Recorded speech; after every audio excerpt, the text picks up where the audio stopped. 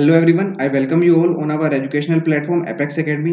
Oxford university से एक statement आई है जिसमें उन्होंने दावा किया है कि उनकी जो वैक्सीन है वो डबल प्रोटेक्शन प्रोवाइड कर रही है अगेंस्ट द कोविड-19। तो आइए समझते हैं इस वीडियो में। मेरे साथ मेरा नाम है विपुल सैनी।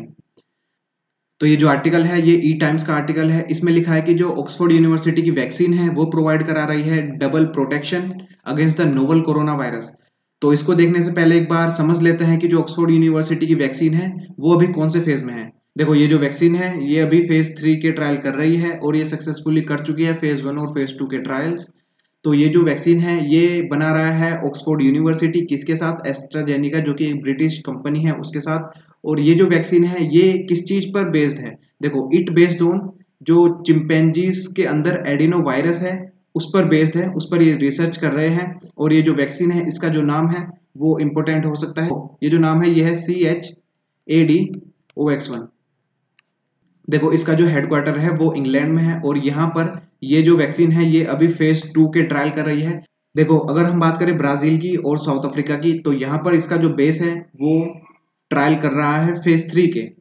तो ये जो वैक्सीन है ये एक्सपेक्टेड है कि अक्टूबर तक इसकी जो इमरजेंसी वैक्सीन है वो आ जाएगी। और जून तक जो एस्ट्राजेनेका कंपनी है उसने ये कहा है कि जो उनकी टोटल मैन्युफैक्चरिंग कैपेसिटी है वो बढ़ के अप्रोक्सीमेटली 2 बिलियन डोजेज हो जाएगी। नेक्स्ट, तो देखो, ये वो स्टेटमेंट है जिसके बारे में हम बात कर रहे हैं कि ये जो वैक्सीन है ये डबल प्रोटेक्शन प्रोवाइड करा रही है against the deadly corona virus. देखो, सेकंड पॉइंट देखते हैं। ये जो वैक्सीन है इसका जब टेस्ट किया गया यूके के वॉलंटियर्स पर, तो वहां से ये देखने को मिला कि ये जो वैक्सीन है ये एंटीबॉडीज बना रही है शरीर के अंदर, लेकिन उसके साथ साथ ही जो शरीर के अंदर टी सेल्स होती हैं उनको ये एक्टिवेट भी कर रही है। देखो, ये जो एंटीबॉडीज है ये शरीर के अंदर तब तक रहती हैं जब तक कोई भी वायरस, जिस वायरस के लिए ये स्पेशली एंटीबॉडीज बनाई गई हैं, वो खत्म नहीं हो जाता। ठीक है, तो इनका काम वहीं तक ही रहता है। लेकिन जो टी सेल्स हैं, अगर एक बार वो एक्टिवेट हो गई तो इनका जो टाइम पीरियड है शरीर के अंदर वो मोर देन 1 ईयर है। मतलब जो एंटीबॉडीज का टाइम पीरियड है वो है इन वीक्स और इन मंथ, लेकिन जो टी सेल्स हैं उसका जो टाइम पीरियड है वो है अप्रोक्सीमेटली मोर देन 1 ईयर। तो टी सेल्स अगर एक्टिवेट हो गई, इसका मतलब आपके जो शरीर है उसकी जो इम्यूनिटी पावर है वो इतनी बढ़ जाती है कि जो कोई भी बीमारी है उससे प्रोटेक्शन में बहुत ज्यादा हेल्प मिलती है। ठीक है, उसके बाद देखते हैं कि जो वैक्सीन बना रहे हैं ये यूनिवर्सिटी।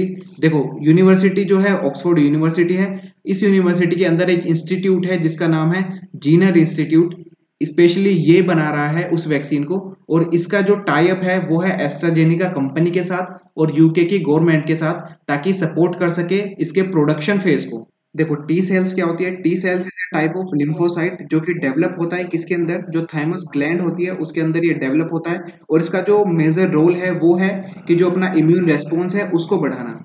तो देखो, अपने शरीर के अंदर जब एंटीजन आ जाता है, एंटीजन क्या होता है? बेसिकली एंटीजन फॉरेन सब्सटेंस होते हैं जो कि इंड्यूस करते हैं इम्यून रेस्पॉन्स को अपने शरीर के अंदर। तो जो टी सेल्स होता है, टी सेल इसके साथ टाई अप करता है और ये जो शेप होती है इसीलिए इसका नाम है टी टी सेल्स। ये टी शेप में होते हैं। तो ये क्या करते हैं? इसके साथ कंबाइन होता है और केमिकल रिएक्शन करता है, जिसकी वजह से क्या करता है? ये स्प्लिट हो जाता है 2 पोर्शन में, जिसको हम बोलते हैं टी सेल 2 और टी सेल 1। और इसका जो दूसरा नाम है वो है टी हेल्पर 2 और टी हेल्पर 1।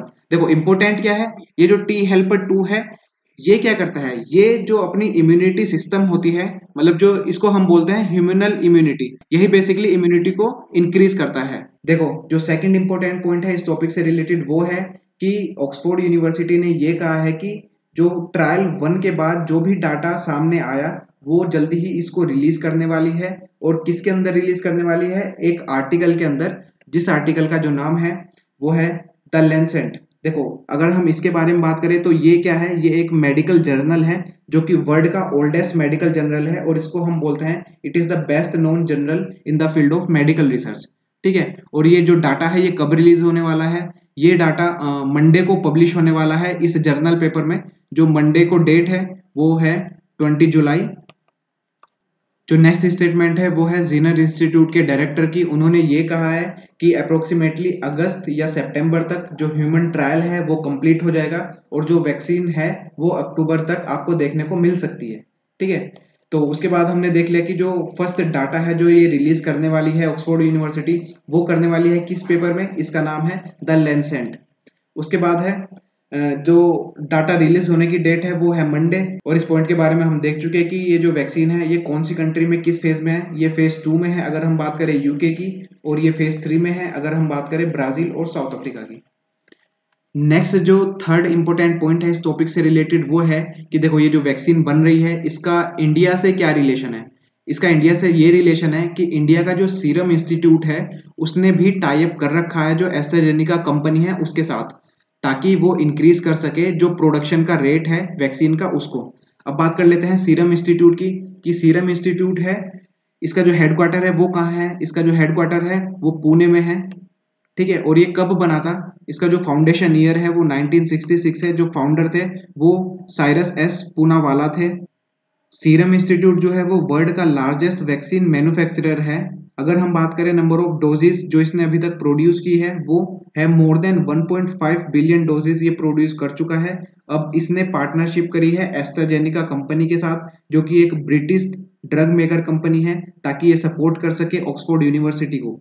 तो इंडिया को एक मेजर एडवांटेज यहाँ ये देखने को मिलेगी कि जैसे ही वैक्सीन बनने का प्रोसेस खत्म होता है और एस्ट्राजेनिका कंपनी प्रोडक्शन फेज को स्टार्ट कर देती है, तो उसके साथ साथ ही जो सीरम इंस्टीट्यूट है उसमें भी प्रोडक्शन वैक्सीन का स्टार्ट हो जाएगा। इसका मतलब इंडिया को किसी और कंट्री के ऊपर डिपेंड नहीं रहना पड़ेगा वैक्सीन के लिए। जो वैक्सीन होगी वो सबसे पहले एस्ट्राजेनिका और सीरम इंस्टीट्यूट ही बनाएगा।